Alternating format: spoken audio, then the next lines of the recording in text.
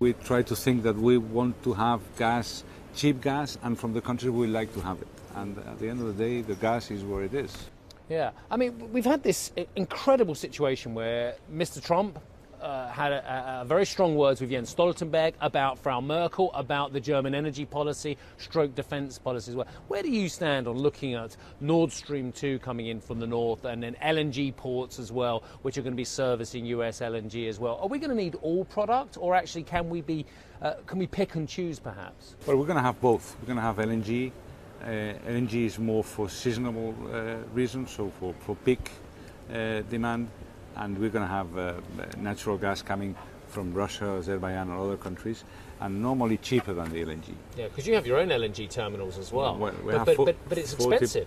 40% of the capacity in Europe is in the 40% of the capacity in Europe. So so you clearly think that LNG prices are going to come down in comparison to other gas sources? Yeah. Well, in order to use the capacity of our terminals, we need a physical energy union within the European Union. Yes. So we need more infrastructures in order to connect France with Spain, and the example I was saying before, the pipeline connecting Italy with Azerbaijan.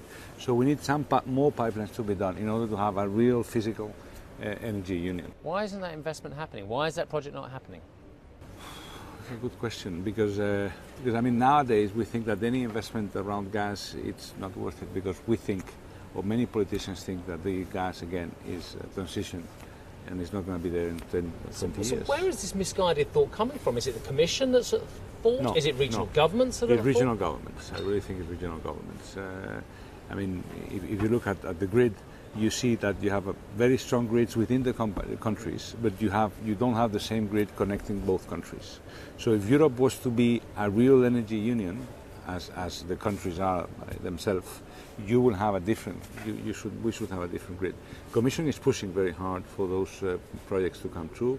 So you have the connection between Spain and France, Spain and Portugal, Croatia, TAP. So Commission is pushing. But hey everybody, it's Hadley Gamble from our new CNBC Middle East Bureau in Abu Dhabi. Thanks for stopping by. Now to watch more, you can try one of the videos that just popped up on your screen. And don't forget to subscribe.